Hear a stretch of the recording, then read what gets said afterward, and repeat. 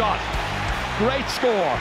Joseph Cooney makes an angle for himself and puts it beautifully over. That's Colin Galvin at his best. Here's an opportunity for him, and he's got it! Opening goal! But Clare will feel that they are well equal to the task in the second half. David Burke outside to Joe Canning. What a start this is! 22 seconds. Down at the other end is Shanahan. Great stop. Burke lets it off. That could be a winner. And the referee blows the final whistle. And there always plenty for Galway. They beat Clare.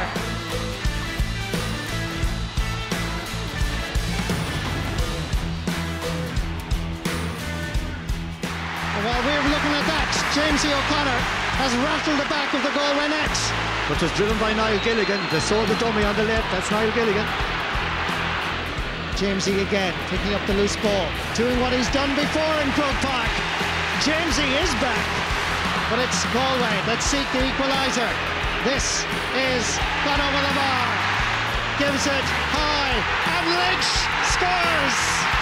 You'd have to say, Marty, that he deserves that one. If anyone's going to win it for Clare, it's Lynch.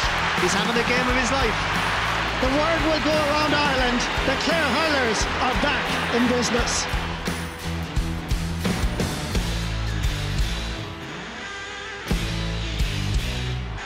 O'Conini Gairi, Dilbin an Tarantzara, Tashi Sigol! Agus Tashi Forza, ag Aliu Fahi, o Gorkin Sigora. Agus Tashi Atsana, Agus Takul! Forza, ag Gaya!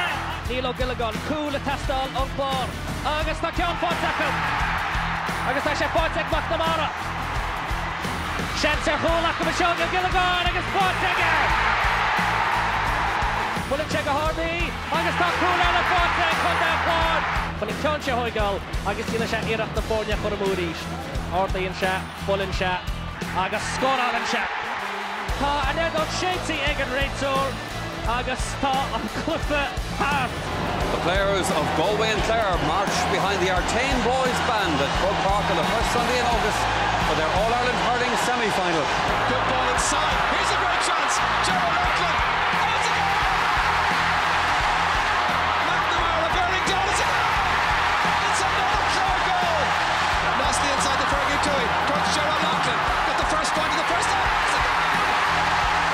Inside towards Francis Ford. Ford gets a touch! That's a great goal! That lead is pegged back now. O'Connor from the 45-metre line. Puts it over!